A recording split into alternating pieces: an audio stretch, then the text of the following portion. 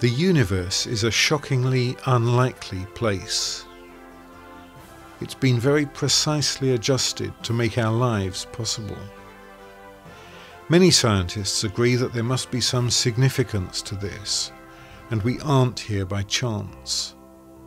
So does this point to the reality of a creator God?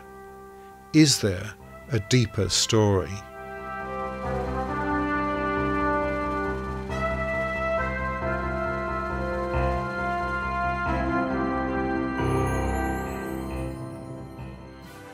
I find the fine-tuning argument not to be proof, but I do like those who talk about it as a pointer towards a creator God. As I've worked as an astrophysicist, one of the things that struck me is the fine-tuning argument, but not just the fine-tuning argument. It's the fine-tuning argument held together with the intelligibility of the laws of physics, the beauty and simplicity of the laws of physics, which underlie the complexity of the universe and the fact that they're intelligible to us. Put that alongside the sense of awe that one gets when one looks both at the vastness of the universe and the beauty of the physical laws. Put those arguments together and I think you've got a set of pointers towards a deeper story in the universe. I do personally find this argument from the fine-tuning of the universe to some kind of transcendent creator, designer of the universe, quite a compelling argument. But it would be true to say that I think it's important to view this argument in context. I don't think you would want to just look at one piece of evidence when trying to weigh up what you think about such a big issue. I think that the fine-tuning argument is a very useful pointer to the need to think about the universe as being a divine creation. It's not a proof of it. There is no knockdown proof either that the world is a creation or that it's not a creation. These matters are too deep for that sort of thing. But it puts the question of God, if you like, on the agenda. And I myself find the creation view of the universe a more economic and persuasive and attractive explanation of fine-tuning than a multiverse idea would be. I do actually find it persuasive. I think as any form of natural theology, it's limited in what it tells you. I think the best explanation for this fine-tuning is the theistic one, that God did it, as opposed to an atheistic view in which there is no God, it's a multiverse, whatever. Curiously enough, someone like Richard Dawkins says, no, I believe in a multiverse, that will explain it. On the other hand, Richard Dawkins tells you that you should only believe things on the basis of evidence. Well, there's a massive contradiction there within the thought of Richard Dawkins. But be that as it may, I find the argument persuasive and not conclusive, not foolproof. No argument of this kind will be that. And there are let-outs, of course, if you want to be like the multiverse. There are let-outs. God doesn't force us to believe in him. Space scientist Graham Swinnard was a skeptic until he started looking at the evidence from fine-tuning. Yeah, I mean, this was not easy for me because I spent most of my life, 50 years or so of my life, as an agnostic scientist, and it, to come up with the notion, it's not a proof that God exists, but it kind of pointed in that direction very strongly for me.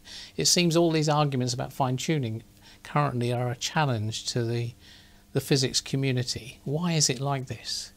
And I mean, at the end of the day, I just felt that the simplest argument, or the simplest solution to this conundrum, was that there was a creator.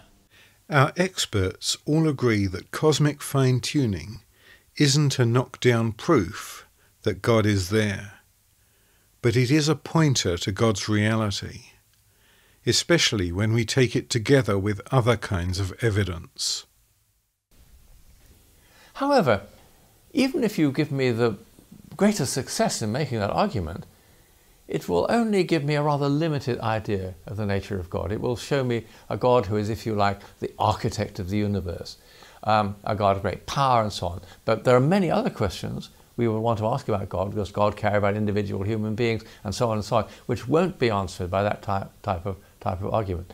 So I think it's useful and it's helpful, and I think it's a hint of the divine presence, but that's as far as it goes.